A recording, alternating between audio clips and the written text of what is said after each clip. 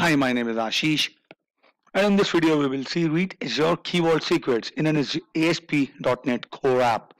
So let me just quickly log on to the Azure Cloud Shell and portal and take it from there. So let me quickly create a key vault. So good practice is to create a separate vault for each deployment environment of each of your applications, such as development, test, and production. We can use a single vault to store secrets from multiple apps and environments, but the impact of an hacker gaining read access to a vault increases with the number of secrets in the vault. And creating a vault requires no initial configuration. Our identity is automatically granted the full set of secret management permissions. Then we can start adding secrets immediately. So the ID with which I'm logged in would have by default the permissions. And when we set our application to use the vault, we will need to assign the correct permissions to it. Right? So let me quickly create the vault. Right, so I'm creating a easy key vault create command. This would be the resource group because I've activated my sandbox with which I get free sandbox environment to do my labs. And here I will type in my name.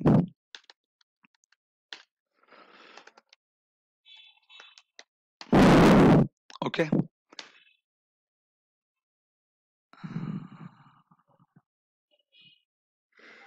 Name.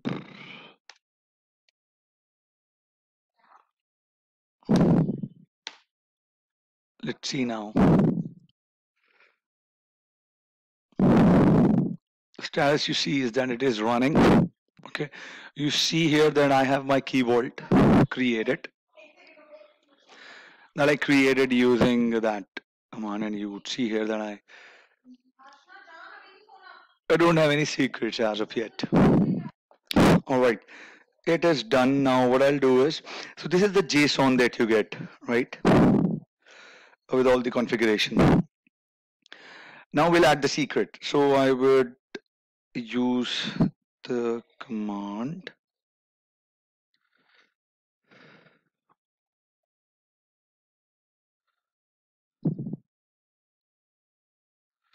copy. It's not working, so I've created this name, the password, the value, and I'll do create. It has created it. Let me launch the Azure Cloud Shell to create a .NET app for this video.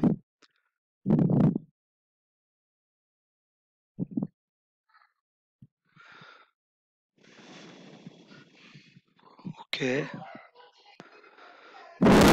Right, so we'll create a new ASP.NET Core Web API app and open it in the editor on the command. So let me, it's a bash. Let me paste it. And it will do this.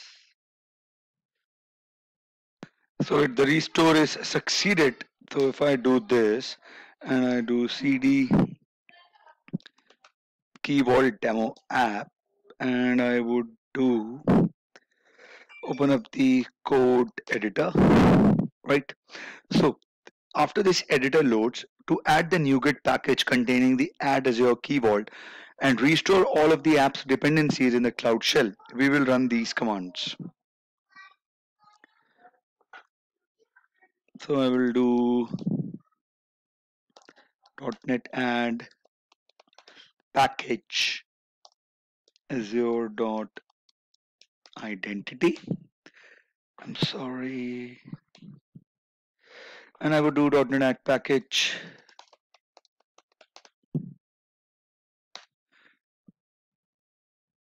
Azure dot extension dot ASP.NET Core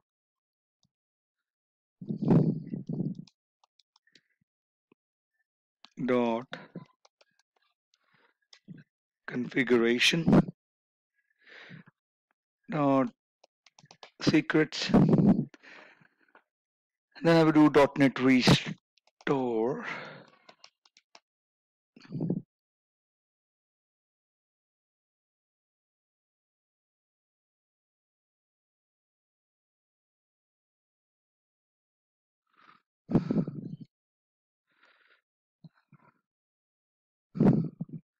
So I would run these commands here. Okay. I would then run the second command.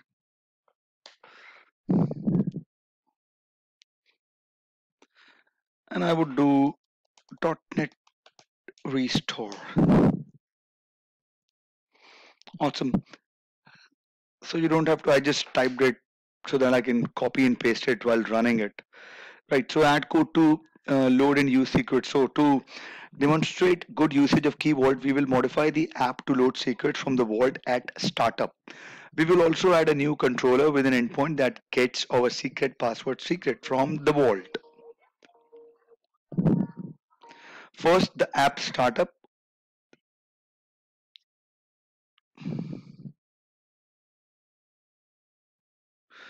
So I would do this file. So this is my existing file. All right. So I will remove the content. I will update it with the new code, and I will replace the vault name here.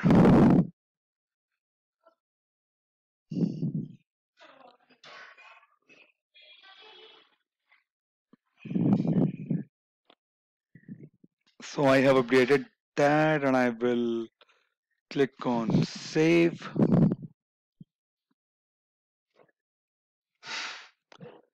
The only change from the starter code is the addition of config app configuration here.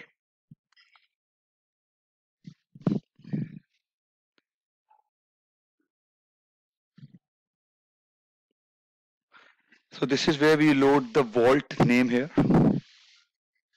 this part. And next, the controller, create a new file in the controllers folder called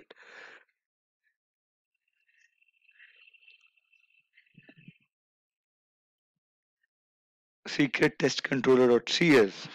So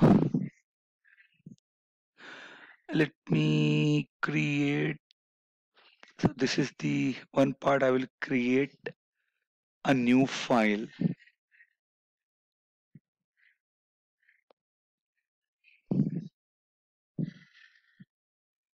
here.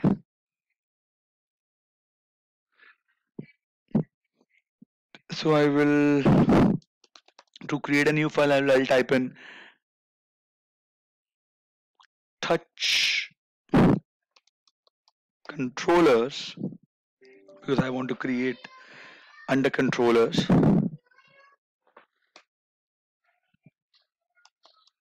Secret test controller.cs.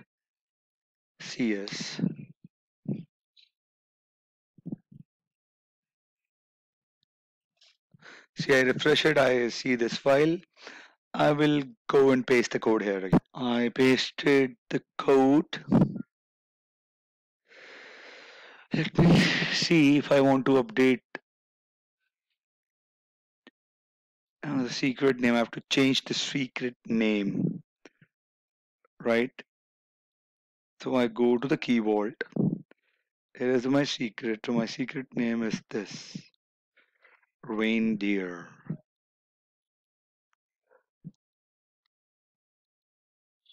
I will paste it here, save it. Okay. And I will run .NET build to build this local package.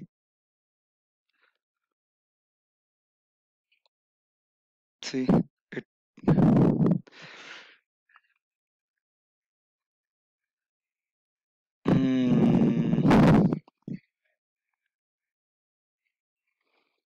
Namespace could not be found.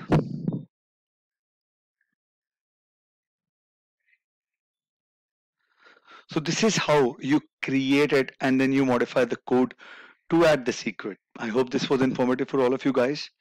Please let me know if you have any queries in the comment section and I'll see you guys in the next video.